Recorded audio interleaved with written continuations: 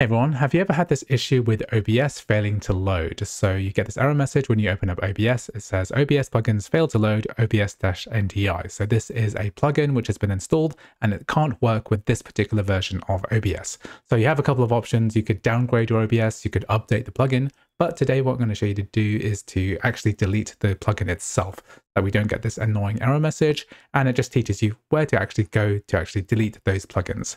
So what we're going to do is press the OK button here, and then we're going to go to File Explorer, and then we're going to go to our C drive here, then go to Program Files. So double click on Program Files, and then we're going to scroll down until we get to OBS Studio.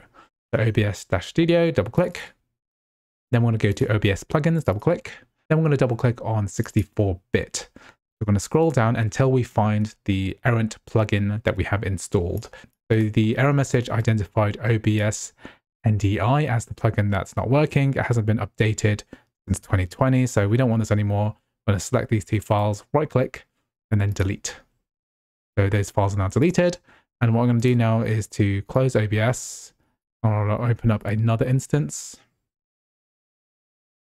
And now we don't have that error message anymore. So anyway, that is how you clear that error message and delete plugins from OBS on Windows. Anyway, thanks for watching, and I'll see you in the next video.